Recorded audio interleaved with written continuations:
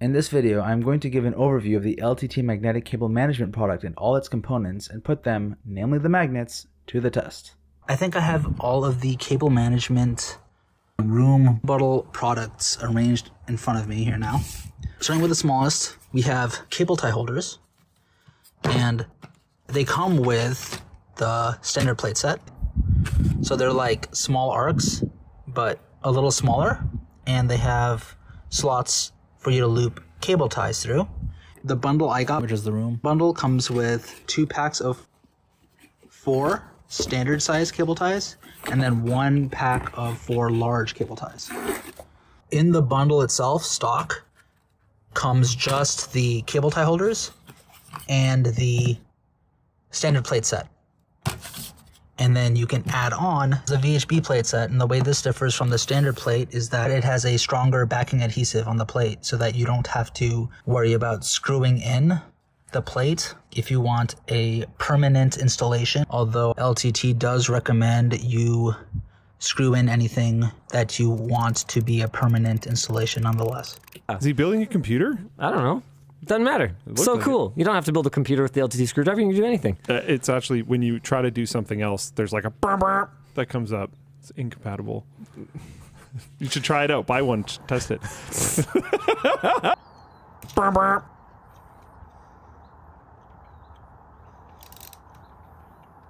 Burp, burp. Damn it.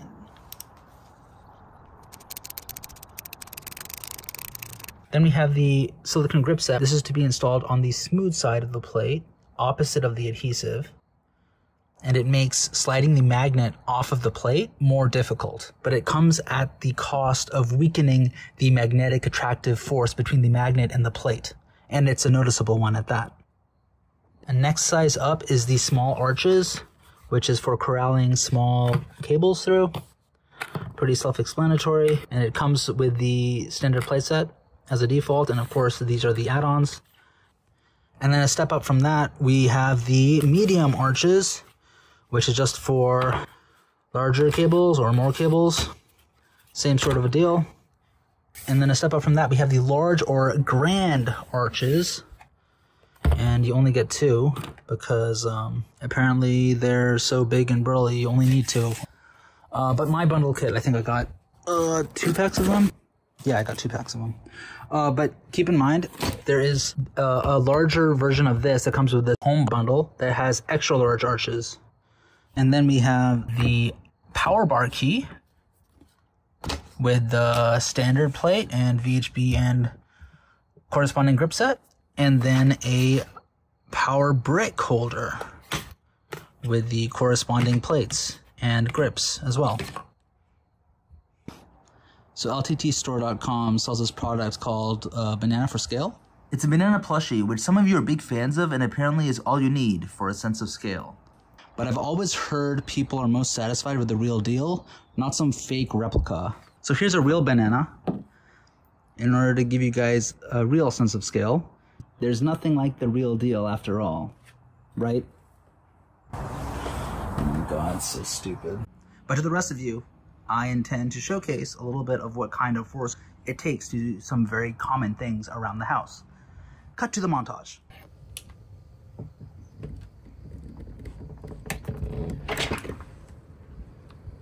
The tests were conducted by hand, and for any test harness, I used what comes in the magnetic cable management bundle itself to create any kind of attachment points.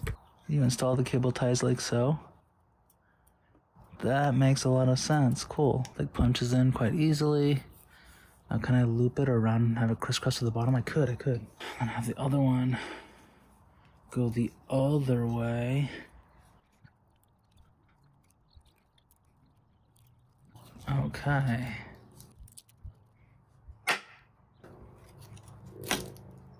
Huh, this could work. Man, Creator Warehouse thinks of everything. They even made it so that LTT cable ties have this little oblong shape to allow for the flattened screw to fit through it, so that us reviewers have an easier time when conducting magnetic tests on their products. Man, they think of everything. The reason I do it this way, as opposed to creating a custom harness, is to make it as simple as possible for others in the community to replicate my tests and corroborate my results using the least amount of additional material.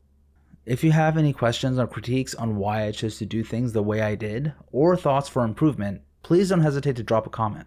This is the first time I am conducting any sort of physical test, and as such, I have refined the tests I have conducted over time.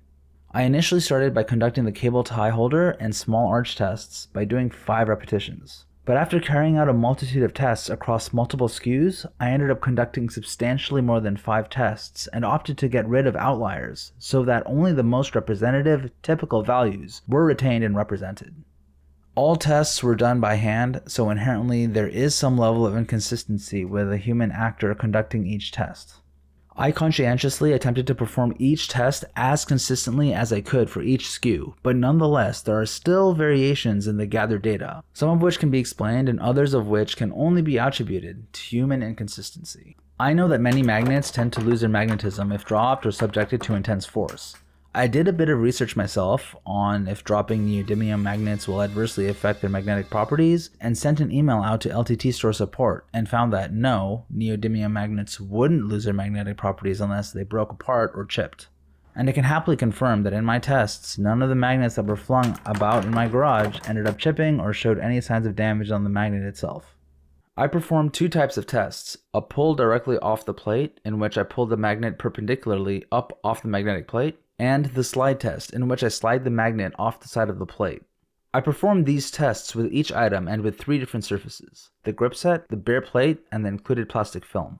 Something I failed to initially realize when I first opened the plates is that the non-adhesive side has a thin layer of protective plastic on it.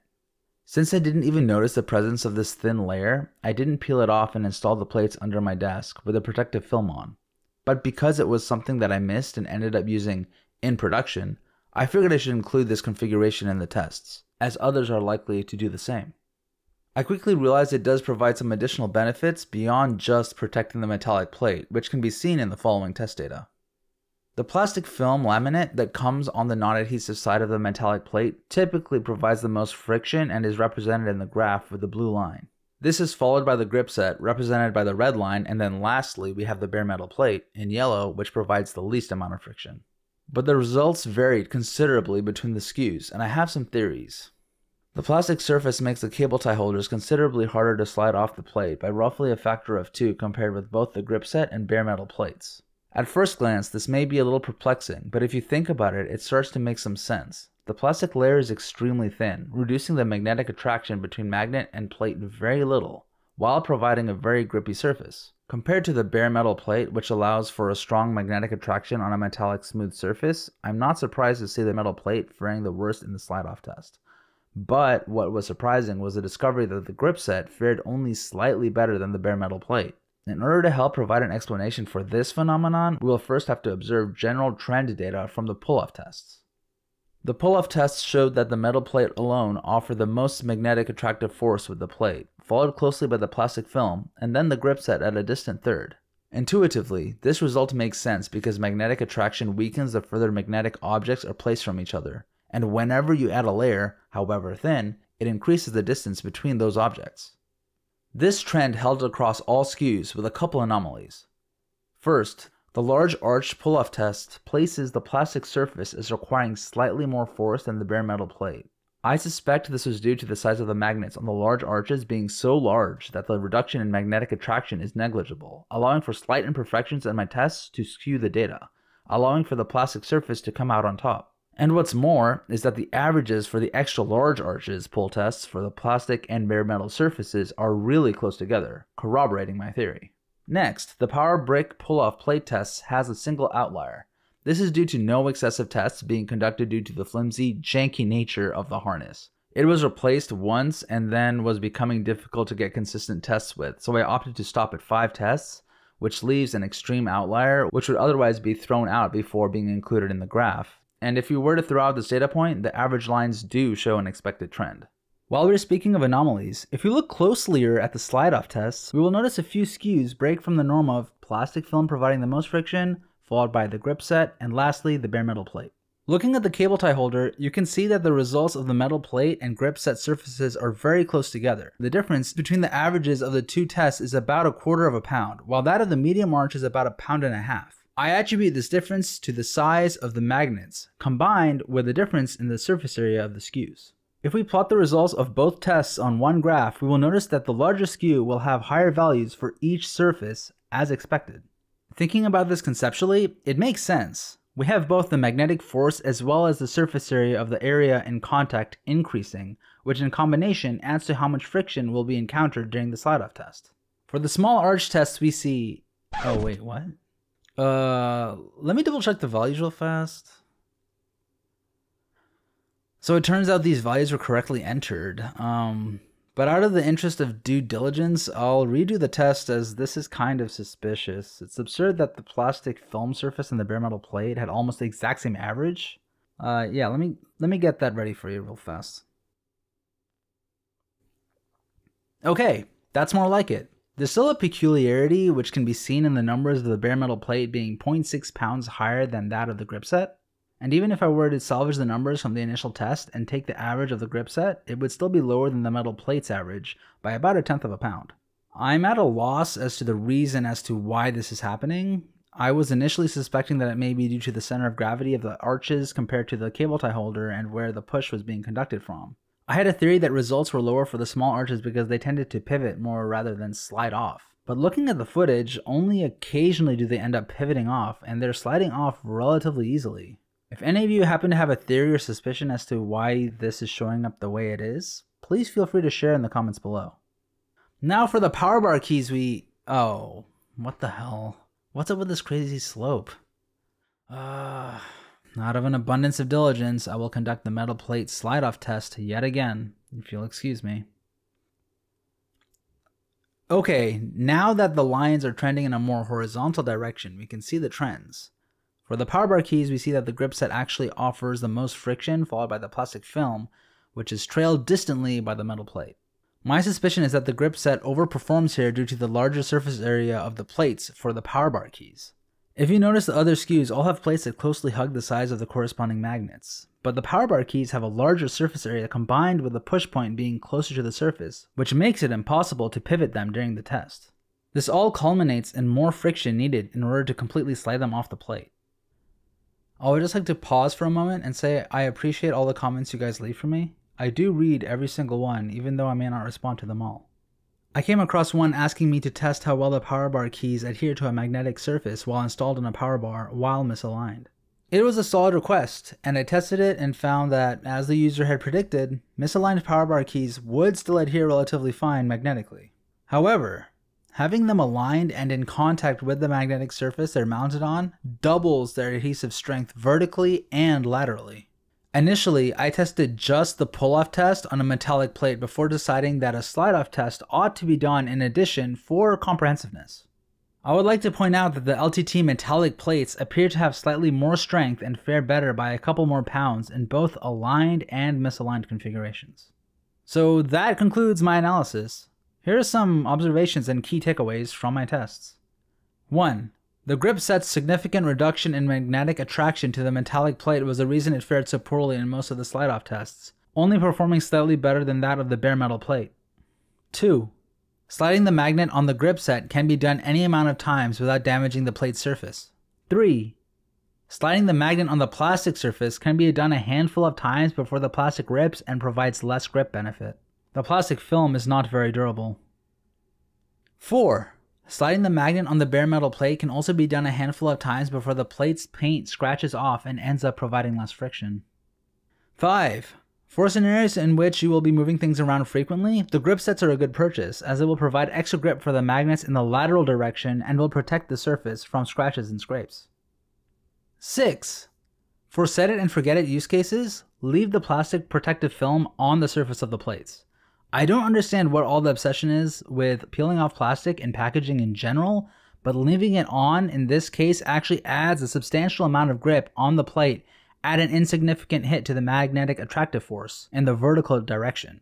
It actually performs better than the grip sets, but severely lacks durability. In fact, I dare go so far as to say, if you want things to grip well, I don't think there's any noticeable benefit of taking off the plate's plastic protective layer in almost any real-world situation. 7. For set it and forget it use cases with the small arches, Don't buy the grip sets to improve grippiness. I would instead advise you to leave the thin plastic film on the plate and be careful about taking the arches off of it.